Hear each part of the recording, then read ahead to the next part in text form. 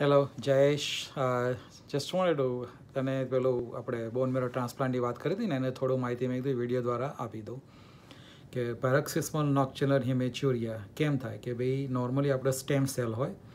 Stem cell એટલે main cell કે એમાંથી બધા રક્તકણો અને વ્હાઇટ સેલ્સ અને પ્લેટલેટ ને બધું બને.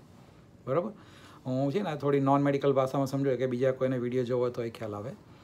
એટલે નોર્મલી એવું થાય કે સ્ટેમ સેલ્સ હોય મેઇન આપણો સેલ, એમાંથી બધા કણો બનતા હોય. પણ પીએનએચ કે પેરોક્સિસ્મલ નોક્ચ્યુરલ હેમેચ્યુરિયામાં શું થાય કે જીનનું મ્યુટેશન થઈ જાય, એટલે જે સેલ બનાવવા મળે જવાબદાર જીન્સ હોય ને એ બગડી જાય. એટલે પેલો વંઠેલું છોકરું હોય ને એ પ્રમાણે બગડી ગયું, એટલે પછી એ સ્ટેમ સેલની જગ્યાએ પીએનએચ એ જીનવાળા સેલ બધા પેદા થાય. એટલે બધા જીનવાળા સેલ પેદા થાય ને એટલે એ જે આપણું બ્લડ બનાવવાની ફેક્ટરી છે જે બોન મેરો, એની એ લોકો સાદી ભાષામાં કહેતા પથારી ફેરી કાઢે. પથારી કેવી ફેરવે કે ભાઈ એક તો એનું જે પ્રોડક્શન હરખું ના થવા દે ને, પ્રોડક્શન થયા પછી એનું બધું ડિસ્ટ્રક્શન કરે કે હિમોલિસિસ કરે કે રેડ સેલ હોય આપણે જે એનું ડિસ્ટ્રક્શન કરે. એટલે પછી તમારે એનિમિયા થાય, એટલે બ્લડ ઘટી જાય, એટલે બ્લડ ટ્રાન્સફ્યુઝન કરવું પડે. પછી મસલ ઘણીવાર ટાઈટ થઈ જાય અને ઘણીવાર બ્લડ ક્લોટ પણ થાય. એટલે આ બધું એનું થાય અને ધીમે ધીમે એ બધી જે પ્રોડક્શનની મશીનરી એટલી ખરાબ કરી કાઢે કે પછી બધા સેલ બનતા જ બંધ થઈ જાય. રેડ સેલ, વ્હાઇટ સેલ બધું બંધ થઈ જાય. એટલે પછી જીવો મુશ્કેલ થઈ જાય, કારણ કે વ્હાઇટ સેલ ના હોય તો ઇન્ફેક્શન ફાઇટ ના થાય, પ્લેટલેટ ના હોય તો બ્લીડિંગ ના ફાઇટ થાય, અને હિમોગ્લોબિન ઓછું હોય તો કંઈ કામ જ ના થાય. એટલે એનો ઉપાય શું કે જો આપણે સમજીએ કે સ્ટેમ સેલનો પ્રોબ્લેમ છે, દેટ મીન્સ શું છે કે સ્ટેમ સેલને તમે નવું લાવો, કે આ આખું કે બધું કે જૂનાને કાઢો અને નવાને લાવો, કે જે બધા બગડી વંઠેલા છોકરા છે એને ઘરની બહાર કાઢો અને કોઈ સારાને એડપ્ટ કરો. એ જ આખો કન્સેપ્ટ છે. એટલે સ્ટેમ સેલ દરેક માણસમાં હોય કે ભાઈ મારામાં છે, તમારામાં છે, કે સ્ટેમ સેલમાંથી જ બધા સેલ્સ આવે, જે લોહીના કણો છે બધા એ. એટલે એ સ્ટેમ સેલ્સ તમે નવા નાખો તો તમારો રોગ કાબૂમાં આવવાની શક્યતા રહે અને લાંબી જિંદગી જીવી શકાય. એટલે સ્ટેમ સેલ તમે કેવી રીતે નાખો કે સ્ટેમ સેલ કાં તમે તમારા જે પોતાના જ લો અથવા તમે બીજાના લો. ઓકે, પણ આપણે જે બીજાના લઈને જે કરો એને એલોજેનિક ટ્રાન્સપ્લાન્ટ કહેવાય. એટલે તારા કેસમાં જે સિસ્ટરનું મેચ થયું છે, કારણ કે મેચિંગ બહુ જરૂરી છે, એટલે મેચ થયું તો વિચ ઇઝ ગુડ.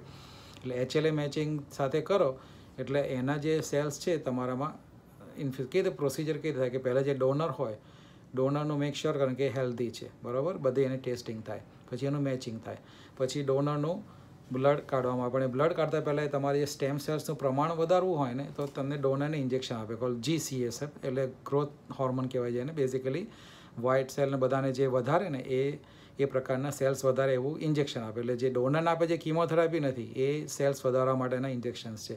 એના લીધે ઘણીવાર ડોનરને થોડી સાઇડ ઇફેક્ટ થાય કે બોન પેન થાય અને નોઝિયા, વોમિટિંગ થાય ને એ બધું થાય, પણ જનરલી કશો વાંધો આવતો નથી. એટલે ડોનર માટે તો એકદમ સિમ્પલ પ્રોસિજર છે કે ડોનરનું બ્લડ લઈ અને પછી ટ્રાન્સફ્યુઝ કરવાનું હોય. પછી એ બ્લડ લઈને એને લોકો એમાંથી સ્ટેમ સેલ્સને છૂટા પાડે, એની સ્પેશિયલ પ્રોસિજર એફેરેસિસ કહેવાય, એનાથી છૂટા પાડે. અને પછી એ જે બ્લડ છે એ રેસિપિયન્ટ હોય એને અંદર IV આપી દે. બહુ સિમ્પલ પ્રોસિજર, જે બ્લડ ટ્રાન્સફ્યુઝન લેતા ને એ રીતે જ આપવાનું હોય છે, બહુ કંઈ સિમ્પલ જ હોય છે.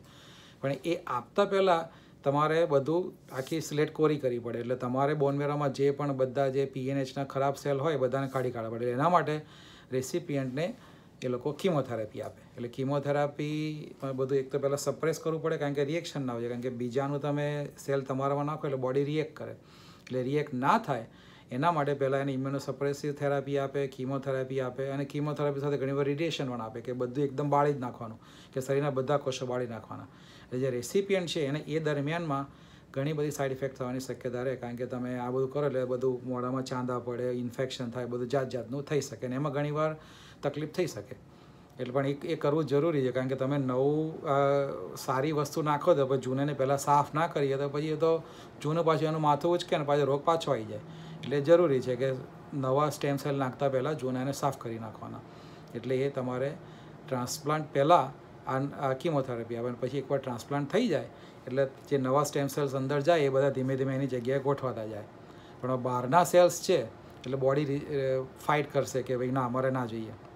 એટલે એ બોડી ફાઇટ ના કરે એના માટે ઇમ્યુનોસપ્રેસિવ થેરાપી આપવી પડે, કે બધું જે રિએક્શનને દબાયેલું રાખે.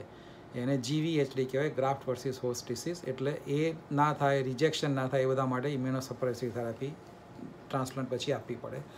અને એ થેરાપી જરૂરી છે, એના વગર છૂટકો નહીં. અને તમે એ થેરાપી લો એટલે ઇન્ફેક્શન થવાના ચાન્સીસ વધે તમારા. એટલે એના જોડે જોડે પછી ટ્રાન્સપ્લાન્ટ પછી તમને એન્ટીબાયોટિક આપશે, પછી એન્ટીવાયરલ મેડિસિન આપશે, એન્ટીફંગલ મેડિસિન આપશે, બધી જાતની 7-8 મેડિસિન આપશે, કારણ કે એના વગર તમારે ઇન્ફેક્શન થઈ શકે, અને રિજેક્શન ના થાય એની પણ મેડિસિન આપશે. એટલે you will be on lot of medications after the transplant, but this is kind of only hope. અને 70-30% ચાન્સ હોય કે 70% લોકોને લોંગ ટર્મ જિંદગી જીવી શકાતી હોય છે. 30%માં તો ભગવાન પર છોડી દેવું પડે. પણ એકંદરે this is a right thing to do, કારણ કે બીજું PNHનો જો સિમ્ટમેટિક હોય તો એનો બીજો કોઈ ઉપાય નથી. અને ધીરે ધીરે શું થાય કે એ જે એબનોર્મલ સેલ્સ જે છે બધી તમારી બોન મેરોને ખાઈ જાય અને પછી તમારું પ્રોડક્શન બંધ થઈ જાય. ઓકે, ચલો, તો બીજો કોઈ પ્રશ્ન હોય તો મને જણાવજે. Thank you.